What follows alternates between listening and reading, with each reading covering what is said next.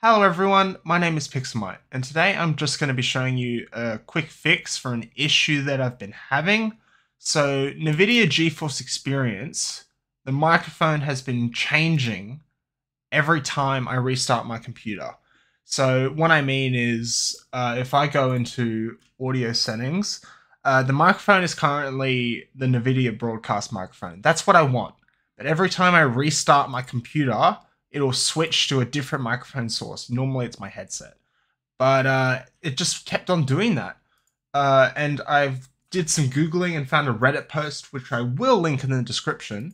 And basically what you have to do to fix this issue is you need to go into services.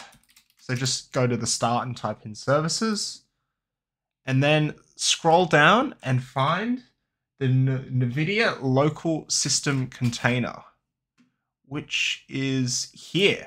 Then you right click that and go properties, change the startup type to automatic delayed start, click apply, then OK, and then restart your computer.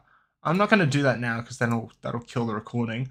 But when you restart your computer and open GeForce Experience, it the issue should be fixed and the mic input source should no longer change. So yeah, I hope this fixed your issue, and yeah, laters.